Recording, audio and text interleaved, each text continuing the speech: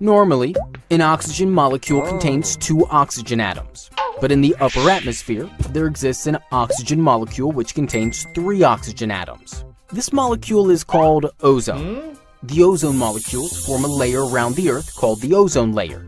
This layer absorbs the sun's harmful ultraviolet radiation and thus protects us. But a time came when the production of human-made chemicals like chlorofluorocarbons, or CFCs, increased a lot. These CFCs began to break more and more oxygen molecules, thus thinning or depleting the ozone layer.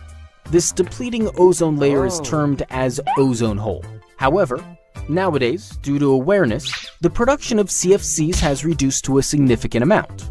As a result, the ozone layer is slowly but surely getting replenished.